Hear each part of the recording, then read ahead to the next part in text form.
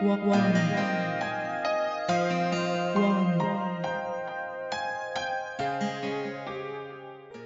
Hello, welcome to the Birmingham Post Business Bulletin. There's been an early Christmas present for nearly 100 unemployed people in Birmingham today after they were given jobs at a new Tesco store set to open next year. The people were lined up for the jobs in Hodge Hill through a regeneration partnership set up between the City Council, government bodies and Tesco itself. The council has hailed it as a success story, particularly given the difficulties the city has had with unemployment recently. I've got Anna Blackaby here, who knows more about this. So Anna, can you put this in the wider context for us? Yeah, well, clearly it's great news for the region. Any news about jobs being created is brilliant, especially at this time of year when it's really not very nice to be out of work.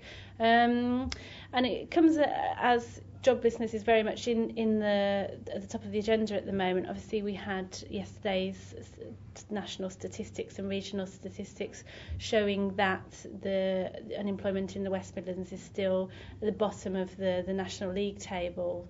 We've got the highest figure for any region.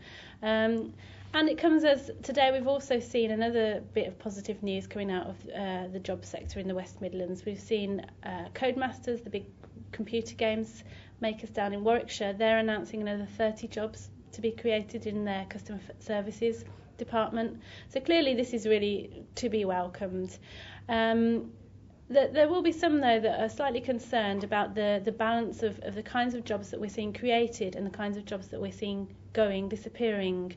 For example, we recently lost hundreds of jobs in Coventry at Ericsson, highly skilled jobs there, and the Forensic Science Service, where quite a few scientists, highly skilled scientists were lost. So clearly there will be some business leaders in the region worrying about the kinds of jobs that are being created and whether they can compensate for the loss of skills that we're seeing here in the West Midlands.